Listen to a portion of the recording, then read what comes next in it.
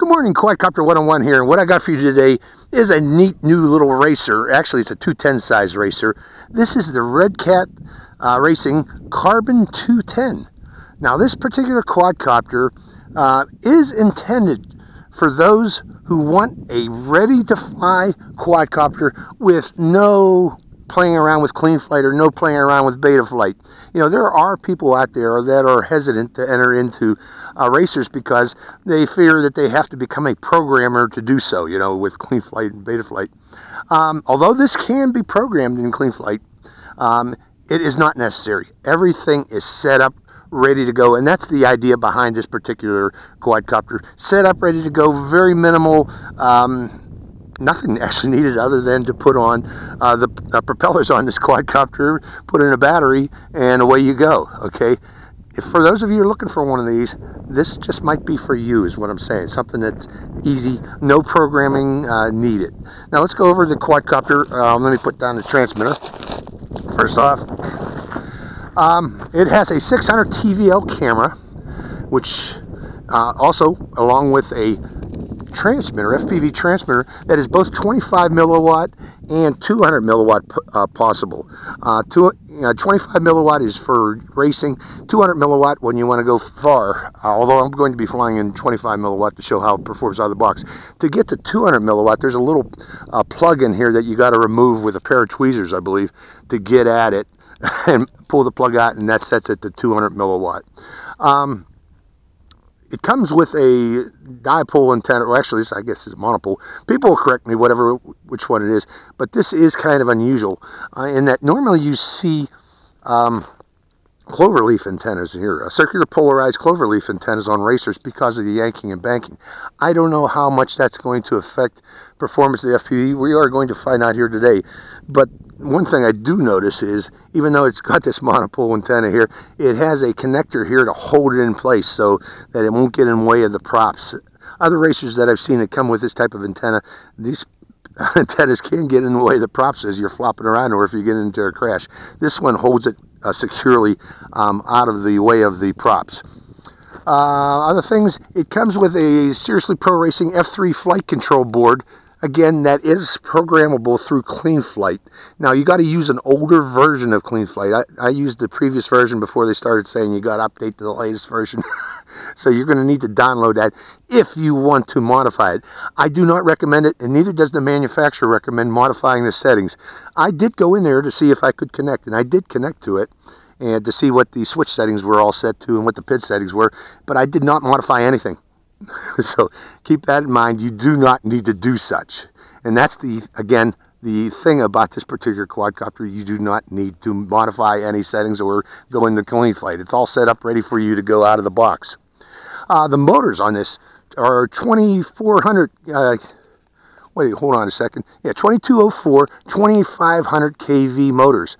And in addition to that, it has 30 amp ESCs. So this can, if you wish, accommodate a 4S battery. Although it comes with a 3S 1500 milliampere hour battery, you could, if you wish, go with 4S, but I recommend sticking with the 3S.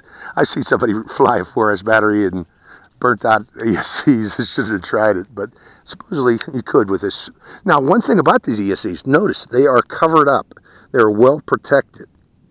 You can get to them by removing these two screws here and popping that off there. Oh, so these two screws here, and the top cover will come off if you need to change an ESC. But I don't see one going bad. Normally, you know, if you land in wet grass or something like that, you know, you can fry these ESCs. But these are protected against that. So that's a good point also. Other things, it comes with, let me pop the top here, show you the innards. There's two pins there. It comes with a 1500 milliampere hour 3S 11.1 volt battery. I got another one here today. We're going to do two flights actually today. And it's held in place by this strap here. And also, notice the colors. It comes with a couple decal sheets that'll let you customize this any way you want. Actually, make it real pretty. It looks awful pretty. But we're going to go fly it with, I preferred red. I thought red would look good for racing with. So let's go over the controller next here. The controller, very simplified controller. There, you know, you see other people get intimidated by all the switches you see on the controllers. This one was kept very simple, only what you needed. Here's your power on-off switch. This arms and disarms the motors, turns the motors on and off. You know, to set them when you're ready to fly, you press that button there and the motors are armed. By the way, those motors will spin when you arm it, so be careful, you know. Do not connect and press that arm switch or you might get hit by those propellers. But the only other control that you need to know about is this 3-pin switch. It's beginner, advanced, intermediate actually. Beginner, intermediate, and professional they call it. Or beginner, advanced, professional. What these boil down to is beginner mode. Switch position 1 is angle mode, also known as stabilized mode, which means beginners can fly it. I wouldn't recommend beginners.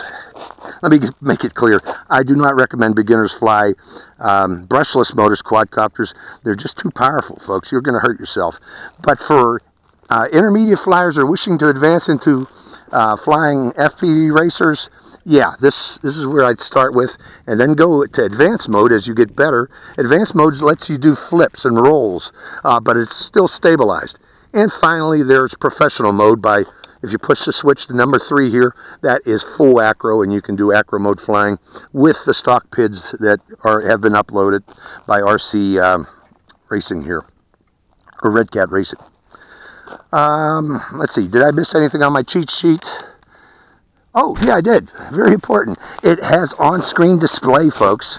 On-screen display, especially to let you know the most important thing of all, how much battery power is remaining. So keep that in mind. And it has a beeper, too. So let's go into a flight of this thing and see how it performs. Hope you enjoy this flight. There's one thing I forgot to mention, folks. This comes with a very, very nice travel carrying case.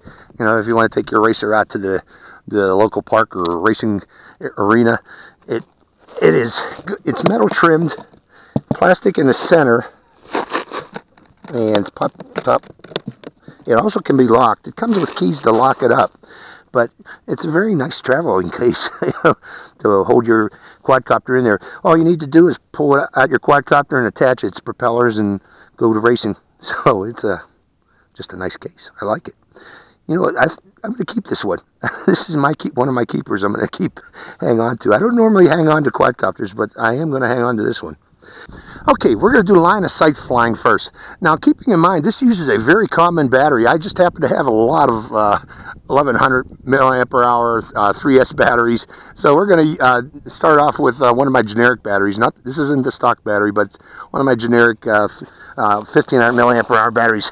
One thing about this particular quadcopter, when you start it up, I recommend putting it on the ground, keeping your fingers away from the propellers, because they move a little bit. And that can be scary. Now, one other thing I want to set, though, is, okay, I am going to bind the quadcopter. Another thing, watch what happens when you bind it. There. See how those props spun? Now, notice when I had here, I'm turning it off again. It should start beeping again. Notice when I had the throttle up, it won't bind. It won't allow you to bind. You have to move that throttle down, keep the throttle down for it to bind. And now it's bound. And finally, I want to hit record. Let me hit DVR, camera DVR. And we do have signal in there, as you can see. And hitting record. Recording that signal. I always like to get aerial video, folks. It's just something I like to get. So, okay, we're going to start off in beginner mode, stabilized mode, and arming the motors. Watch what happens. They start up armed. And take them to the air. Let's keep it close for a while so you can see it. Actually feels very good in stabilized mode.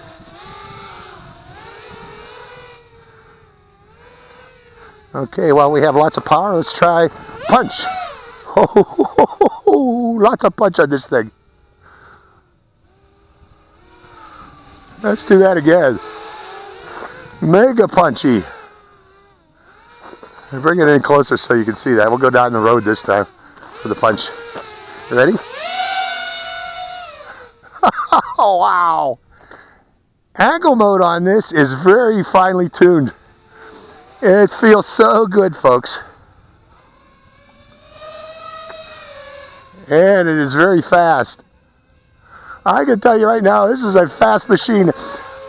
Gee, I wish I would have put the propellers, or not the propellers, the camera up higher. I do have it set up high, but this one's really made the zip. Amazing flyer. Actually, I'm telling you right now, if this goes well, especially at acro mode, this might be one of my keepers. Let's bring it back in again so you can see it. Close up. I got some viewers that love to see these close up. They get mad when I just fly pure acro on them. They want to see how they fly close up, but this one is so smooth. I use the word smooth a lot. This one is smooth in its acro setting, its stock acro setting. I want to do that again. Let's see if we got power for another punch. Holy, I almost said a word that I shouldn't around kids, but dang. Wonderful flyer. I want to get right into acro here and see what it does, but okay, let's try position 2. Let's go up a little higher here and select position 2. Is it still stabilized? Yep, still stabilized. Going up. Yeah, easily does flips. Stabilized. Bring it a little closer so you can see those flips.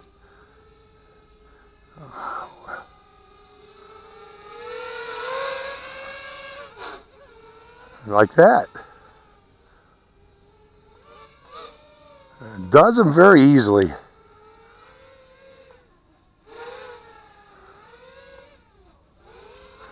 Good flyer. Okay, I'm not going to spend too much more time. Actually, I think I might hear it beeping. Hold on. Going back to angle. We're going to land it. I'm going to put it in a stock battery. Oh no, let's show it up close first. There it is, number 7. Wonderful flyer, man. Wonderful.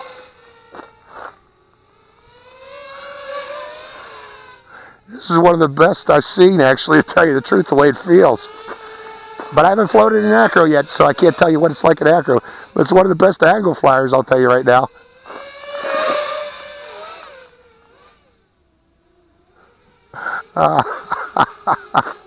My voice is going bad. Let's see if I can get this dragonfly. Tried to.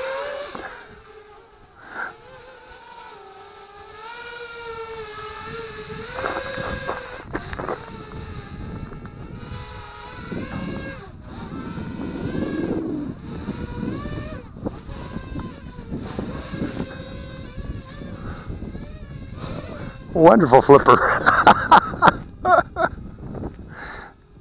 Okay, let's go for acro now. That's enough of them flying around like that. Let's put it down, and I am going to put my goggles on, and we're going to see what this thing can do in acro. So hope you enjoy the second part of this flight. Here we go.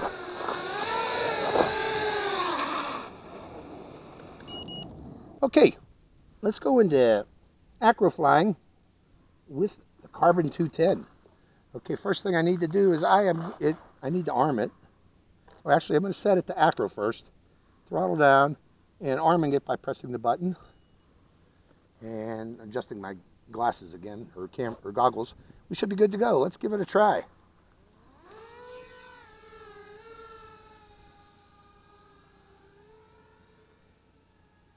Okay, starting out slow. I want to see how good that 25 milliwatt is. I got to keep it that close, so coming down the road here.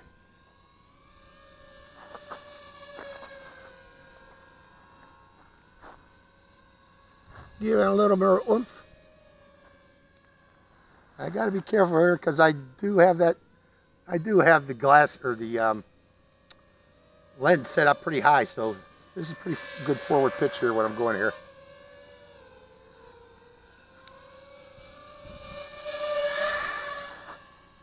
It's going good.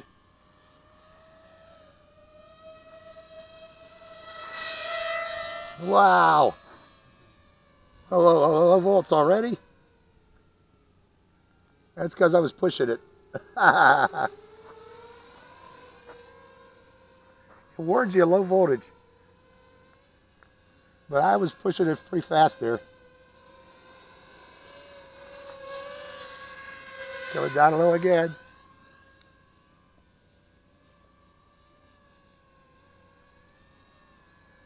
Yeah, the battery that it comes with, you could put a better battery in, a higher C rating, and that it won't lag or sag that much. Right now, I think it's got a 25C in there. I'll verify that here shortly, but I think that's the cause of the low voltage that we're seeing here. The stock battery is not made for racing. I'll give you that. The stock battery is meant for beginner flyers. You're going to want a better battery if you want to open this thing up big time, as you see there, because the battery does lag. Okay, I'm slowing it. When I see the low voltage, I slow down. You know, I haven't done this yet. Or that. Or that. But now I have. So, okay, still got 10.7 volts. Okay, we're going to start bringing it in here shortly. Now, the thing about this quadcopter is, on low voltage, it will start to, I hear a helicopter too, that's why I'm bringing it in. I'm not sure what the helicopter's up to. On low voltage, it will start to descend on itself. Wait a minute, I hear this helicopter, folks. I'm going to let it go by. I'm not sure what it's up to.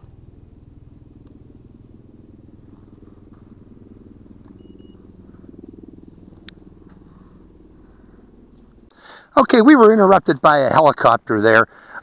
He was actually pretty high flying, but he was slow and he was noisy. But he's gone now. We got close to 3 minutes of flight time there flying in acro with that stock battery. I'm going to finish up the battery though. Right now we got how much voltage left? 11.2 volts in rest. But we're going to fly it and see what happens while in angle mode for the rest of the flight. So arming the quadcopter, going back up again. And I just want to, you know, the last bit of the juice in this, I want to go over the quadcopter. It is very aggressive, but the stock battery again is really not very powerful. It's 3S, but the C rating on it was not very good. The first flight I did was I was using a 30C battery, and I believe this one's about 25C or 20C, something like that. So, you know, you can get batteries.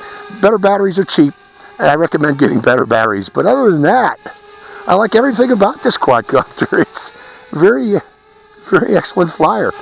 I am not hearing any beeping warning when we get, you know, when we get that low voltage warning. I wish they would have adjusted the beeper. I guess you could do that in Cleanflight, but I don't plan on doing that since I fly mainly with goggles of this quadcopter, you know, goggle flying of it, flying in an acro. But you can, if you wish, go into Cleanflight. But again, I recommend that you get an older version of Cleanflight. I think it's 1.2.3. You can download. Don't use the online version. The online version will not work with this. It'll tell you to upgrade Cleanflight. But if you download one of the older versions, you can still connect with this and make changes if you wish. And I do not recommend you upgrading it to Betaflight. I heard some horror stories about other people trying to upgrade this one to Betaflight, so I wouldn't recommend doing such. But that is the Carbon 210. Really cool quadcopter. I like it. And again, this is a new Quadcopter 101 keeper. I'm going to keep this one for me. So I hope you enjoyed this flight. Quadcopter 101, signing out. Still got punch.